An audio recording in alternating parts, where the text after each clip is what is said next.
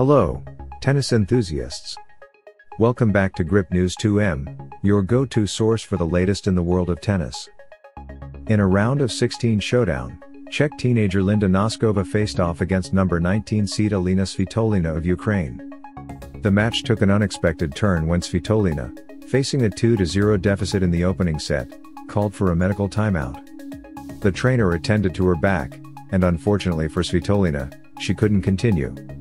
Svitolina conceded a 3-0 lead to Noskova, leading to her retirement from the match.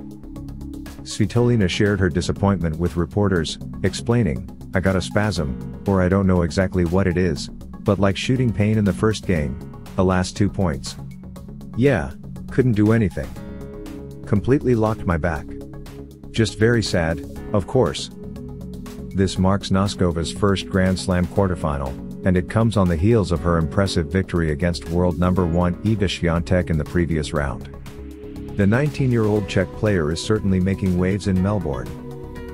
Noskova is now set to face Ukrainian qualifier Diana Yastremska in the quarterfinals.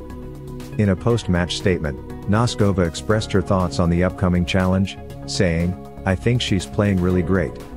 She came through qualies and had some great matches here. We've never played each other. I don't really know the way she plays, but I think she's more of, like, an aggressive tennis player." She continued, "So I guess we won't have a lot of rallies, but I think that I will just have to be prepared for anything because I don't really know her style. We'll see what happens." It's clear that Noskova is approaching the next match with a mix of confidence and caution, acknowledging the unpredictability of facing a qualifier with a unique playing style. Tennis fans are eagerly anticipating this clash between two talented players. That's it for now on Noskova's journey at the Australian Open.